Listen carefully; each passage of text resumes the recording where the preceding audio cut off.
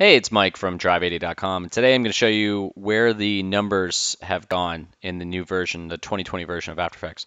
So I was working on a project and I noticed that I couldn't do this to find my markers, which right now I'm on a Mac, I'm hitting Shift 1, Shift 2, Shift 3. And if I hit 2, it goes to 2, 1 goes to 1, 3 goes to 3. I couldn't find this, so I researched it and I found if you go to Preferences, 3D, and so 3D also, if you just go to preferences, it could be in this list, the bottom, right here. This will probably be clicked on, and if it's on, if I go to OK, then if I hit 1 or 2 or 3, it's not jumping. If I go here to do Shift 4, it's not working. Oh, wait. Huh. Interesting. That's weird that 4 was working, but like 3 wasn't working. But like 1 through 3 wasn't working. All right, so that's interesting. Yeah, learned something there.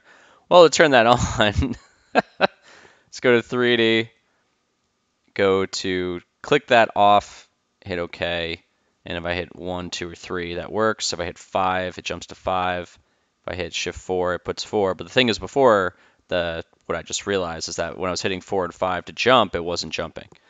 So that's it. Go to After Effects, Preferences, 3D. If you don't go to 3D, if you hit General by accident, it'll open up the box. Just go down here to 3D, click this, make sure this is off, hit OK, and that's it.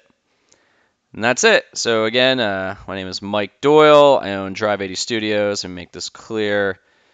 It's an animation company. I make explainer animations. I make custom Instagram stickers or GIFs that typically realtors really like this because they can make custom GIFs in their stories, and I do logo animations. So you can check that all out at Drive80.com. Thank you for your time, and share this. I guess ring that bell thing, like the page, like the video. That's it. Keep on